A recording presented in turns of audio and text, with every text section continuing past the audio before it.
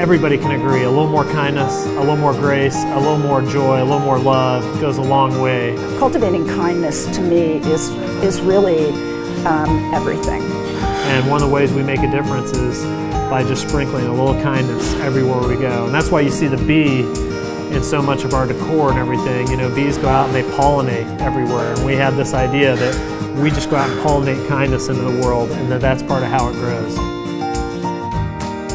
So what we talk about is loving people with food.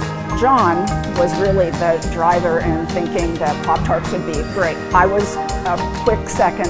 We were also making our own fresh jams for the table, and so that also then became a springboard. So every 6 or 8 weeks, we get to innovate a new Pop-Tart. My wife, her granola recipe's on the menu is Lolo's Granola. The avocado toast is very popular and a go-to. I also love our mimosas and Bloody Marys. So I'm in here quite often, and I move through the menu all the time.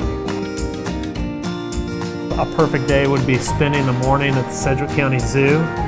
It's one of the top 15 zoos in the country. Spending an afternoon at Exploration Place and walking along the river and seeing the Keeper of the Plains and where the two rivers converge. There's just great places to go all over. Cowtown, the Art Museum. Wichita's always kind of outpunched its weight when it comes to creativity in the art scene here. You see the art in the community is everywhere. Even the painting behind me now, we hire a local artist to do a painting in each one of our restaurants that symbolizes Wichita and community and kindness to them.